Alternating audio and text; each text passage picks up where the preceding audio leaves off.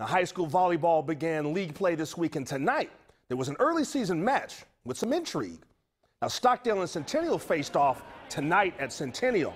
Centennial won game 1, and we're in game 2 action, where the Golden Hawks continue their scoring assault with McKenna Payton's kill. Game point for Centennial, and Savannah Smith finishes things off with this kill to give Centennial a 2-0 lead. Third game, and the Golden Hawks begin to run away. The set for Abby Campbell, and she finishes off this point. Campbell did it with power, but on this point, she did it with finesse. The Golden Hawks fans couldn't get enough of the rout, as Centennial wins in 3 games.